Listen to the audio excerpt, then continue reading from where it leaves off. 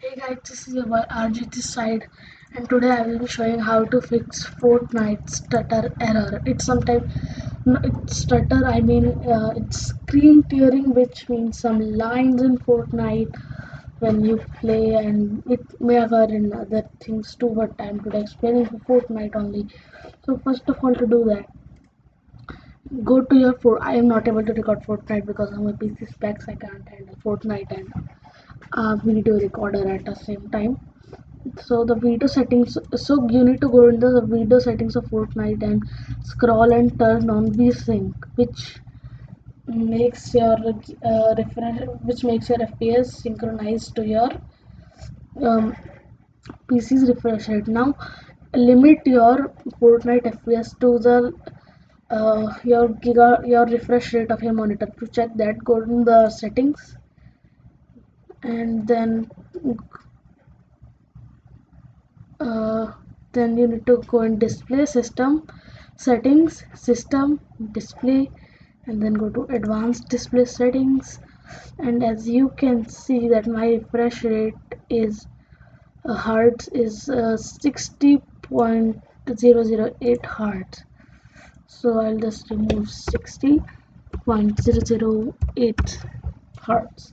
So I limited my Fortnite fps to 60 fps, and after that what you need to do is that you need to go and open your Nvidia control panel, and go and open your Nvidia control panel. I have 60 hertz a 60 hertz monitor, so I limited my fps to 60 fps. You also limit, and make sure to turn on vsync. That's really important. So after that you need to go to you need to open Nvidia control panel. It's on Microsoft Store, or you must be having it if you have Nvidia. And go to program settings, in manage 3D settings and program settings, and then you need to click on add. And if you have Fortnite on your device, then you will get Fortnite right here, and you simply need to click on Fortnite. And after click on Fortnite, it will come right here. It will be, first of all, make it use your Nvidia GPU, and then scroll down and turn on vertical sync, which is vsync.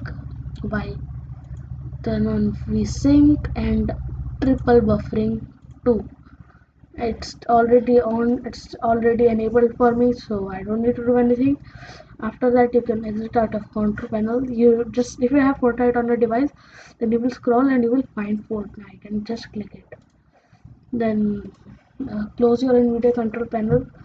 Then after that it's done. You don't need to do anything else. And this is the fix for screen tearing in Fortnite, not to increase fps. Note that. It happened to me and I fixed it this way. So yeah, that's it for this video. Hope you liked it. Please subscribe to my channel. I will be making more tutorials like this gaming. So till then, see you on the next video.